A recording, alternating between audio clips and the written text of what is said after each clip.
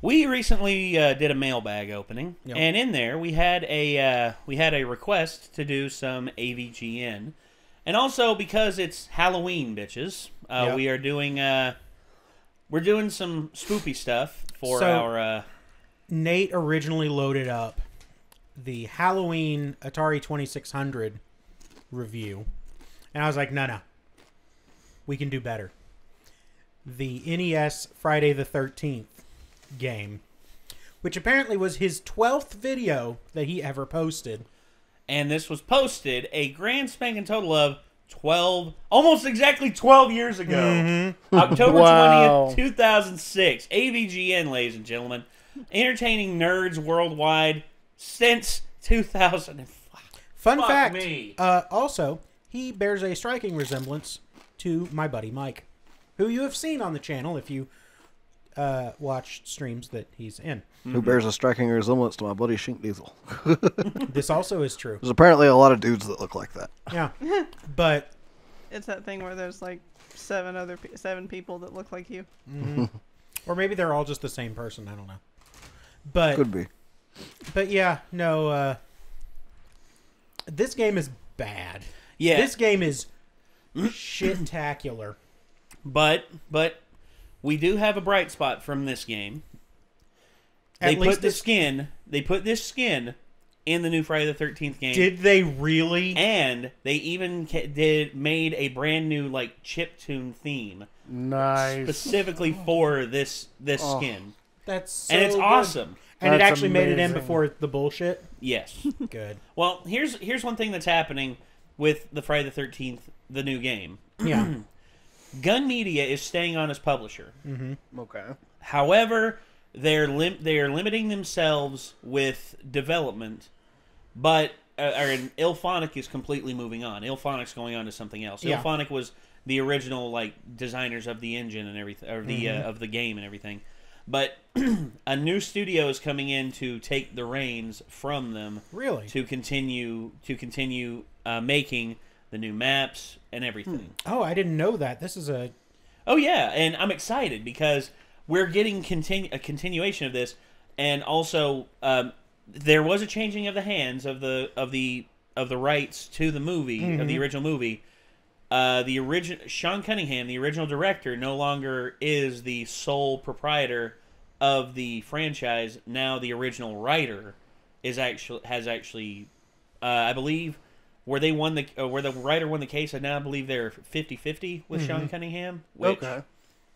Which a lot of people thought was going to be a huge deal, and Ilphonic left after they found out that Sean Cunningham was pretty much going to lose. But now that the writer has come along and said, "Hey, I want you all to continue development on this." Oh, thank God. He didn't freeze it up like a lot of people thought he would, but yeah. Thankfully, the Friday the 13th game looks like it's going to be safe for now. Ooh. I'm hoping more development continues, and we get the Jason X level, and we get the Jason X skin, and there's just so much that I want to be put in that game, and also I want Nick to play it with us because I want him to be Jason. Oh, a Nick lot. would lose There you his go. mind. The thing is I don't like it because, like, other than like some other stuff about it that I was just like, eh. The reason I love Dead by Daylight is because I can play a killer every time if I feel like doing that, or I can survive every time if I feel like doing that. Well, that's one thing they're wanting to add into the game that Ilphonic didn't want to do. They wanted it to be. They wanted the randomization to be up. Yeah, when I played, I only got to play Jason like once in like the several hours of game time I put into it. And it was kind of Well, real that's why disappointing. we need to come together as a group, like all of us together, and the host can choose who Jason want. Yeah, who Jason. That would be is. more fun, like on a community day. So. So that's something we're gonna have to What you do. doing, Peanut? So anyway, the AVGN did this review of the Friday the 13th game on the original NES, and we're gonna start it up now, and let's see what happens.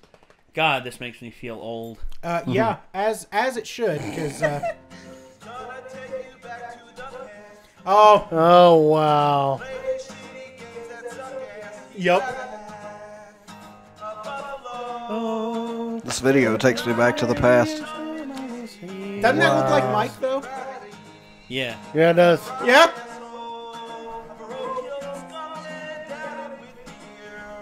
Kind of looks like Heineken. a mix between Mike and John from Super Carlin Brothers, or Jay rather. Yep. He actually had to stop calling himself the Angry Nintendo Nerd. And he had to Yeah. call himself the Yeah. Angry Video Game Nerd. Yeah. Because Nintendo contacted him and said, we don't want you to be associated with Yep. us. And it's just like, and Nintendo, I'm just like, Friday the fuck 13th you. on Nintendo. What can you say? The knife going into the eye in the beginning right away should be an indication of how cool it is. This game is infamous for being great, right? I mean, everybody loves this game because it's awesome. I mean, the concept is just brilliant. Adapting a series of R-rated slasher movies for all the kiddies to play, great idea. There's 6 camp counselors you can play as, whether they're characters from the movie or not. I don't care because it's a good game. Going around throwing rocks at zombies, collecting lighters, running around trying to find fireplaces to light. What more could you ask for? Oh, and every great game has a map screen, and being that the game is mostly side-scrolling, you can't tell which direction you're supposed to be going. But that's cool. It's cool. It makes it more challenging. I like that. Like when you're walking left, but you're really heading to the right on the map. I love figuring that shit out. I love it.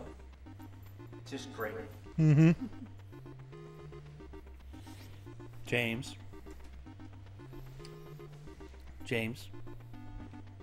Come on, Like James. puke up a donkey's ass. What a shitload of motherfucking bullfuck. I mean, I'd rather be smart and Profanity! I was serious about this game.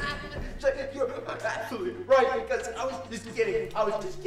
I love that he has swear to God. all of Star I was Trek just kidding. back there. It's not a shitload of fuck. It's not a shitload He is of fuck. Mike. He is Mike.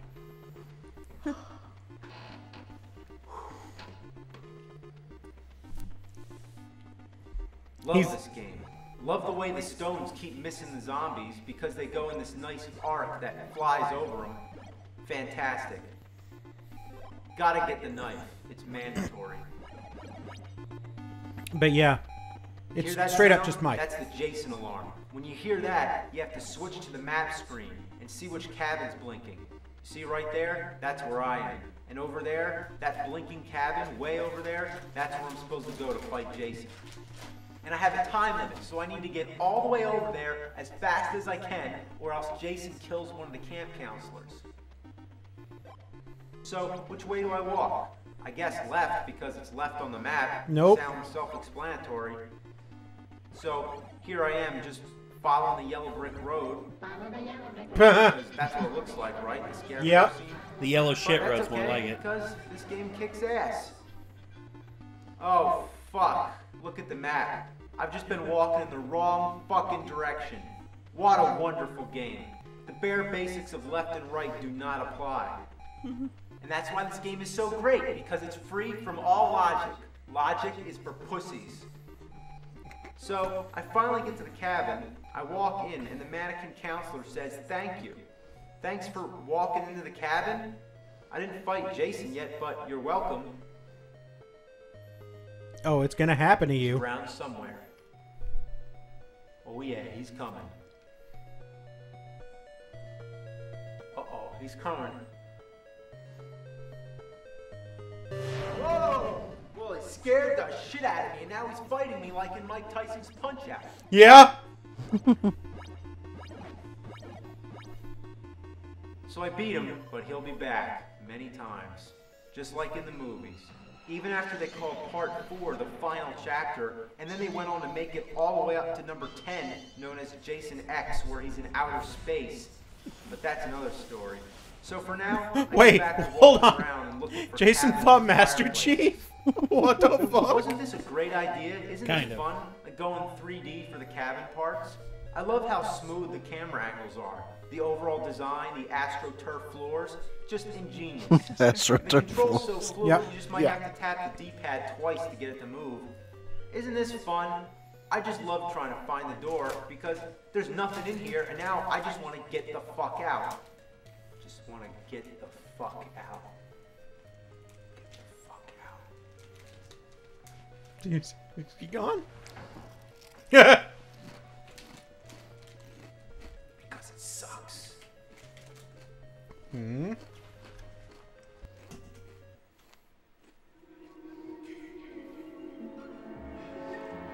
The Henry Manfredi score. Yep. Shit. All right. Yep. Brisk walking pace is your best defense right now, just like with Pyramid Head. Yeah. Damn it. God damn it. Open, you piece of shit. Son of a fuck. Are you fucking kidding me? Shit. Don't kill me.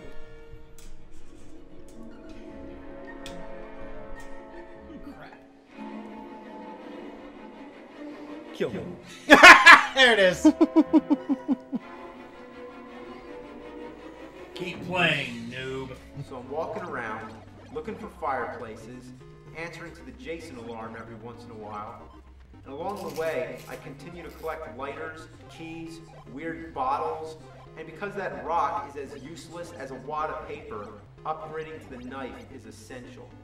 I go into a cabin, and right away there's another mannequin camp counselor. I love how they have no face. It's real creative. Mm-hmm. I love all those options on the right, most of which could be condensed into just the simple use of the A button. But this game just overcomplicates things because it's so good. So let's try change. Alright, we switch camp counselors. So now my character's slower, I don't have any of my items anymore, and Yep. I'm back to using the fucking rock again. Yeah. That really accomplished a lot. The day-to-night transitions are nice and smooth. I mean, seriously, it's a big improvement over Simon's Quest, where a fucking box appears and it interrupts the gameplay. Oh. No need for it, but Friday the 13th doesn't have that problem, proving that day-to-night transitions can work when done right. Jason comes out every once in a while to scare the shit out of you, and he looks really good. Are those shuriken? That's a good color for him. Knowing that Jason couldn't have been the only enemy in the game, it's interesting to see the use of zombies, birds, and even wolves to add to the mix. Even Jason's mom makes an appearance. And you know what she reminds me of? Those annoying fucking Medusas from Simon's Quest. Yep. Or wait, I'm talking about Castlevania 3. What, I hate that game too? No. Well, anyway, let's get back to Friday the 13th. So, I'm dead.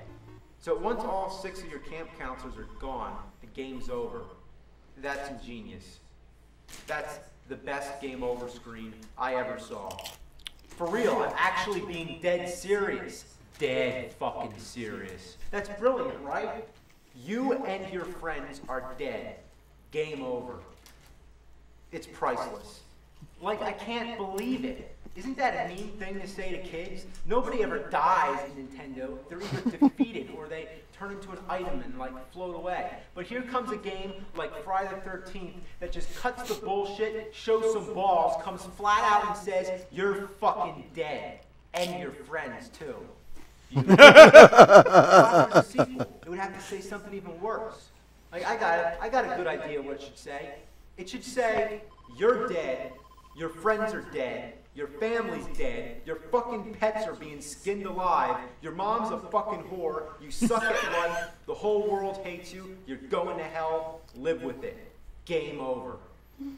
Damn. So, that's it.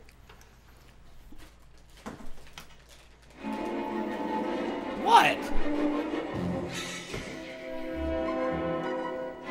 What? Come on. Play.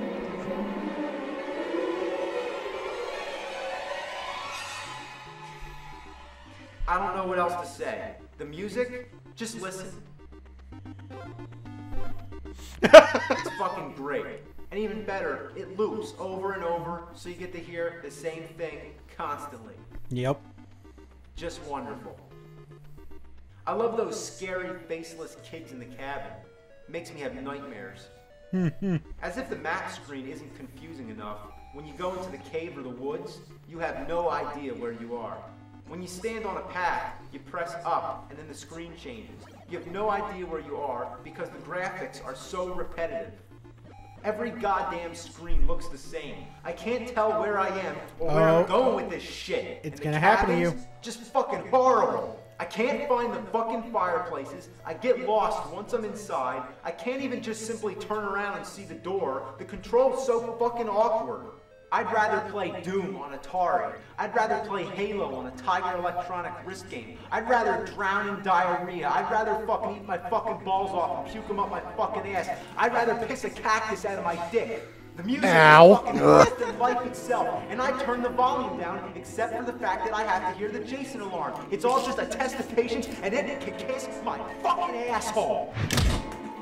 Oh! Run for it!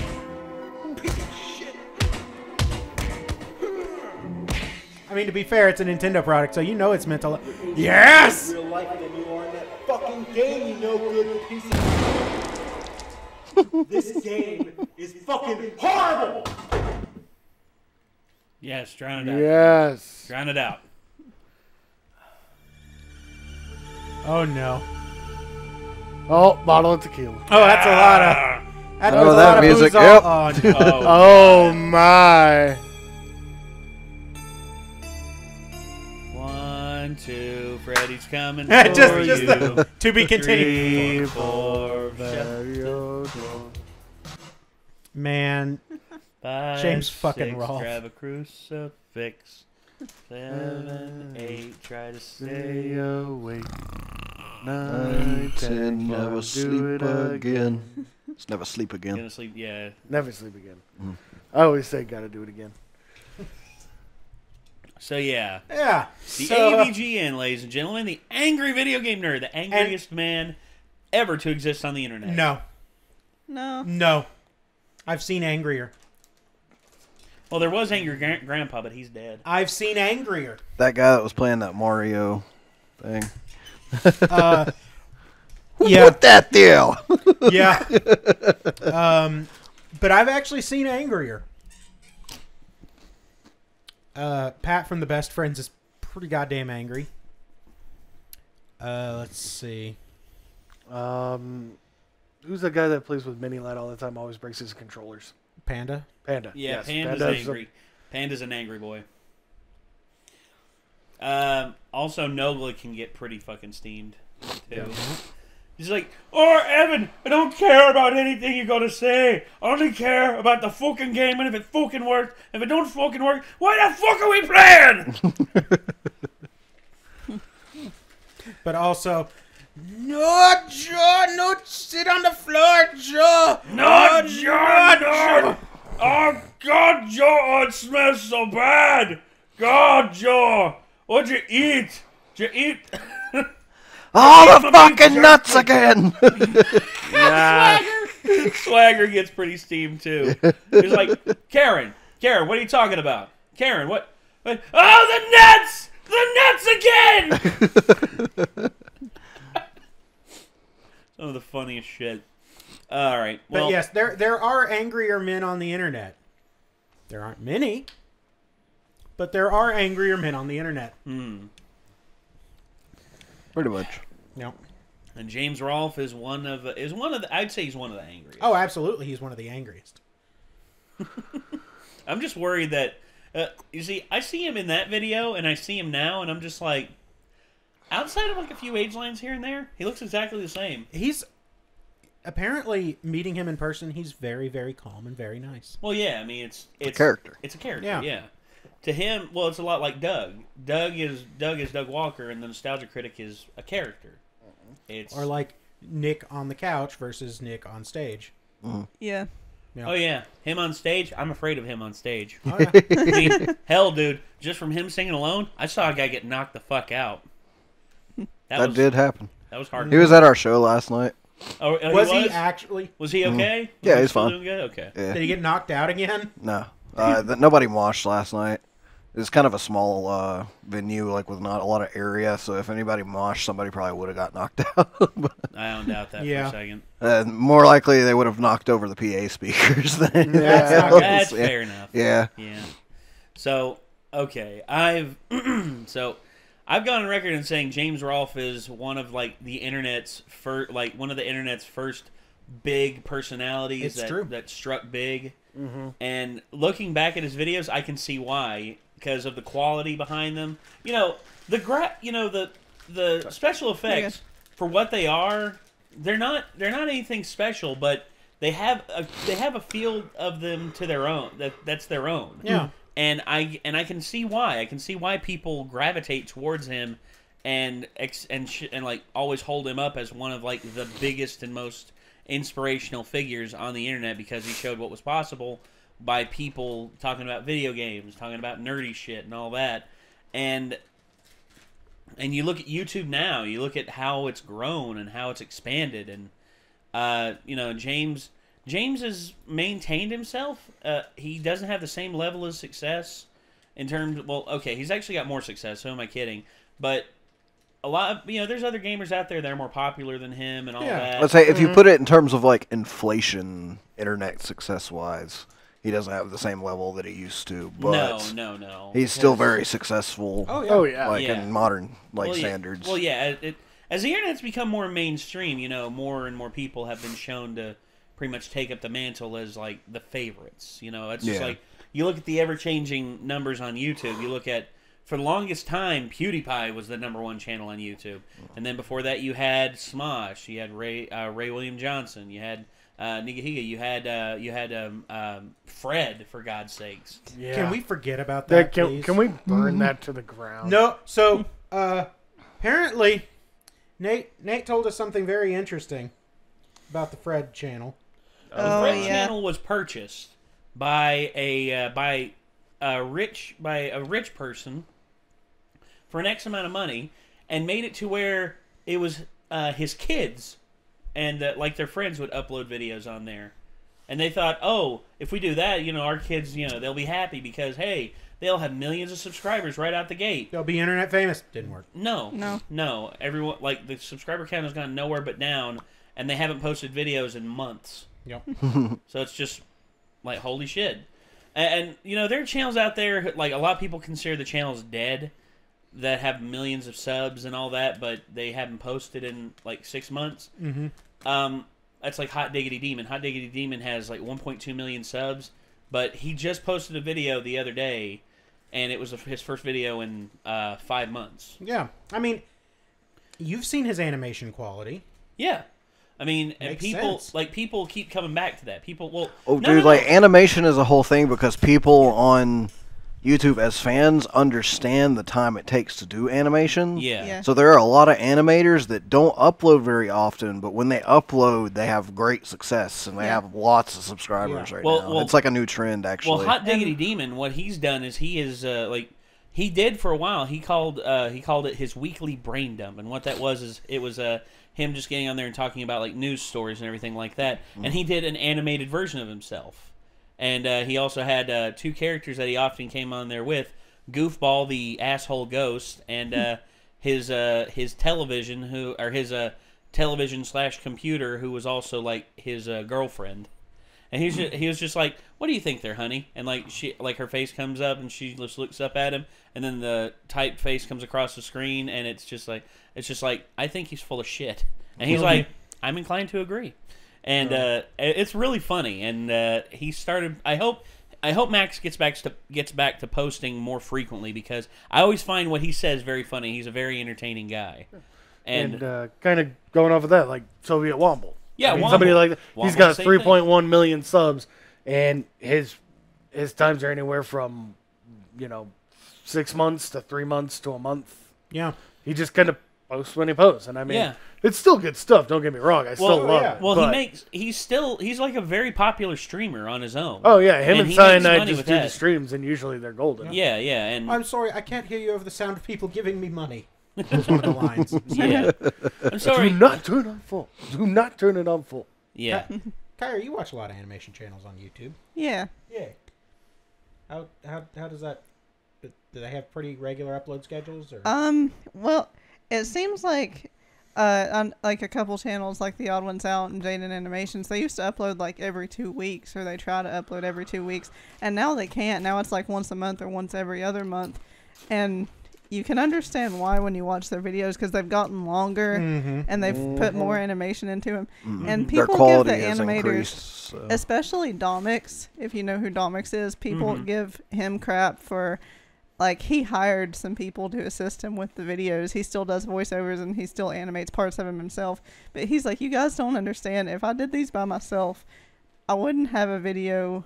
I would only have a video like once a month or once every other month. And he's like, you guys don't want that. You guys want, like, as many videos as possible, right? Yeah. So I had to hire more people. Well, you should do it on your own. I respect the animation channels, though, because they put a whole lot of time and effort only for people to just be like, why can't you upload more? Yeah. Yeah. If they, if I you can need- agree with that. Yeah. Eagle I'm Raptor cool. actually ran into that a lot. I'm cool with people not uploading often if it's good quality. Yeah. And at the same time, like, I kind of see the viewpoint of, like, Jayden's I like because it's a very personal touch to all her stories that she's done it all herself. But I would totally understand if she started to hire people to help her put more out so that she could make a little more faster, just because you need that to support yourself. Like, Yeah. if you need it to support yourself, you need it to support yourself. If that's your full-time job and that's how you have to make it work, then, you know, somebody also that's like how it has to work. yeah, And somebody. Oh, go ahead. Go ahead. I was just gonna say, and they've all said, you know, hey, if you guys want really big projects, give me like 2 or 3 months, and you'll have like maybe 2 or 3 really good, really long videos a year. But you guys don't want that. You guys want like Real quick, real Real- short. Yeah. One of Well, my it's the instant gratification generation. One of my favorite animators, though, is Crinkles. Yeah. And he made the Madness Combat series. Mhm. And he only puts one out, like, once a year. Or sometimes, like, he'll do in-between ones, like, they're shorts. Yeah. But when he puts them out, they're pretty long, and there's, like, so much stuff going on in them that you have to rewatch to even catch everything that happens. Yeah. And it's, like, impressive stuff. Like, he puts all the time that he feels like he wants to put into it in there before he releases it, and it usually pays off. Have we watched the? Have you seen the Madness Combat? I've seen a bit of it, yeah. I feel like we should watch those. I'd be down for I'd be down. okay. you guys reacting to them. Like, I've seen all of them. I'm a huge fan. They're so, really good. yeah. I'm pretty sure I'm Especially behind later on. Like, the first couple were, like, very loosely linked together. And then by, like, 3 or 4, he started making it apparent that he was doing an ongoing story. Yeah. And they get real fucking epic later on. There I mean, you they go. And I like off his whole pretty epic, concept and to it it just as goes. well. Because it's super dark. It's real cool.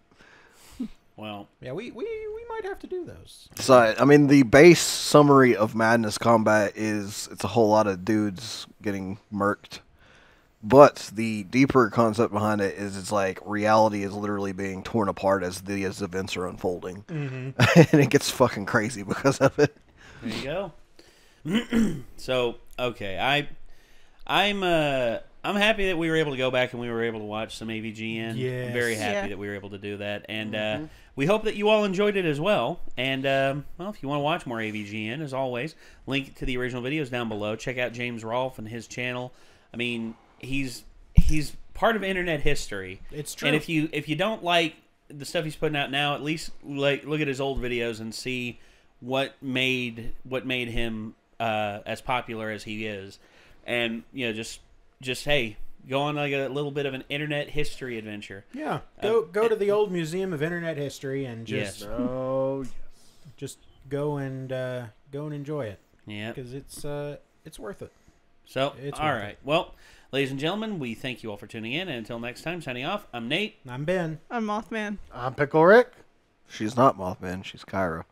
I'm Nick. He's not a pickle. He's Clinton. He's a Rick. And Peanut He's Pickle Rich. Peanut is sleeping. has stationed himself in Puppy Blanket and is asleep. All right. Well, So thank you again, ladies and gentlemen, and we'll see you next time. Peace out.